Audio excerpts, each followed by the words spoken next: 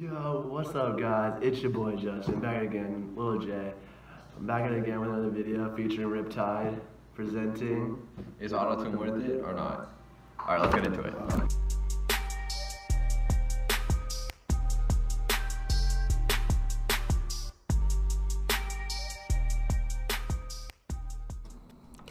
Okay, so we're going to start with the free Autotune. And this is a sample by Akon called Blame It On Me. And it's probably the best acapella that I could find. So yeah, let's test the Autotune on this. So this is what the original sounds like. I'm just going to play it. Just a quick sample. I'm sorry for the times that I left you home. I was on the road and you were alone. I'm sorry for the times that I had to go. I'm sorry for the fact that I did not know that you were sitting home just wishing we could go back to when it was just you and me. I'm sorry. Okay, so this may already have like some kind of Autotune on it, but it's not the T-Pain-ish Autotune that everybody thinks Autotune is. So this is more of the effect of Autotune rather than the correction or the filter. Okay, so I'm going to Effects and then Gsnap. If you don't know how to install Gsnap, there's a whole other video on that somewhere on the internet. So you can find a place to download this. This is probably the best free Autotune that I've come across. But yeah, and we can sample it from here without actually applying the effect. So yeah, let's hear it. I'm sorry for the times that I left you home. I was on the road and you were alone. I'm sorry for the times that I had to go. I'm sorry for the fact that I did not know that you were sitting home just wishing we could go back to when it was just you and me. I'm sorry for the times I would neglect. I'm sorry for... Okay, so in my honest opinion, auto-tuning the entire clip as a whole made it a bit too pitchy. In fact, it almost made it worse, but the actual auto-tune like snapping effect that most people want, it was able to do that. So I feel like if you auto-tuned parts of it the way you want to and like edited the intensity, so the amount or maybe even the speed, that should give you what you want, but it's a lot more work in my opinion. And if you've actually listened to No Money Back, the very beginning I used, I think I auto-tuned it like 5 times.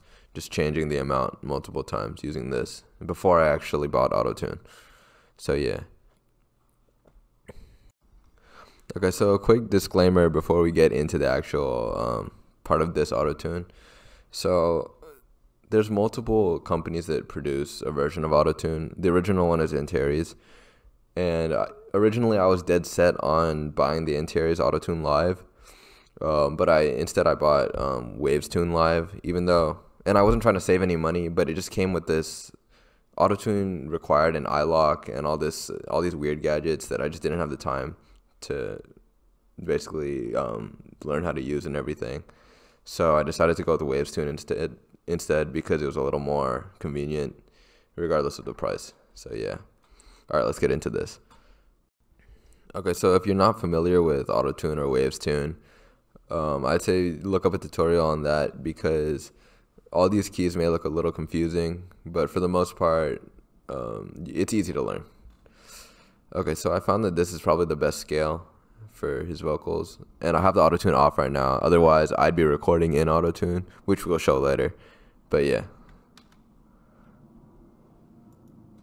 For the times that I left you home, I was on the road and you were alone. I'm sorry for the times that I had to go. I'm sorry for the fact that I did not know that you were sitting home just wishing we could go back to when it was just you and me. I'm sorry for the times I would neglect. I'm sorry for the times I disrespect. I'm sorry for the wrong things that I've done. I'm sorry I'm not always there for my sons. I'm sorry for the fact that I'm not...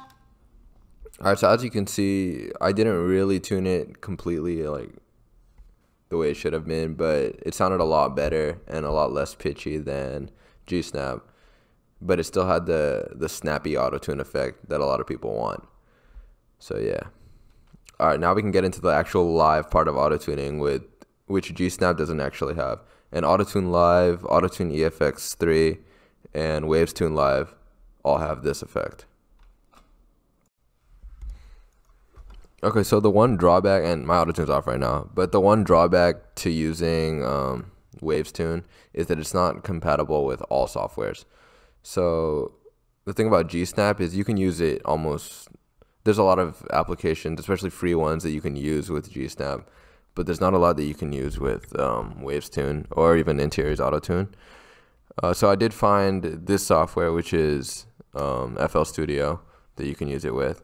You can also use it with Adobe Audition, which is this one.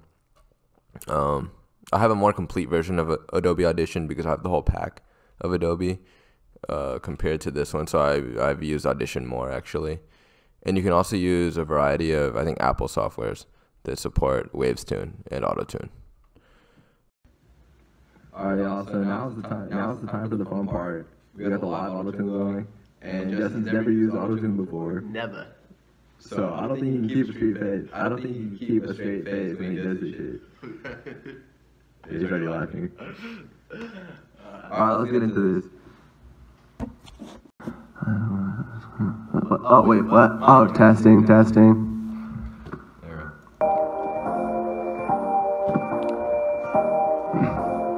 I don't try and go to school. I just wanna go to the pool. I just wanna hoop. People always trying to hate. Please come say to my face. Pull up to the crib. Hit them with a 10. I ain't no Ben 10. You try to break my gate, but it'll never ever gonna change my fate. Ayy. Yeah. Alright, so do you think the Autotune is worth it and everything? Or you prefer the free version and shit? I think the Autotune works. So yeah, it's totally worth it. Go buy it. Did it cost money? Yeah, actually I bought it on sale. It was originally $200. But shit, I feel like if you really want to sound better and like the live features and everything, then if you want all that, I feel like it's worth it. Even the $200 by itself should be worth it. So yeah. Yeah, you guys should go buy it. It's totally worth it. Please subscribe, like this video. We have more videos featuring RIPTIIDE coming up, so yeah, that's gonna be fun.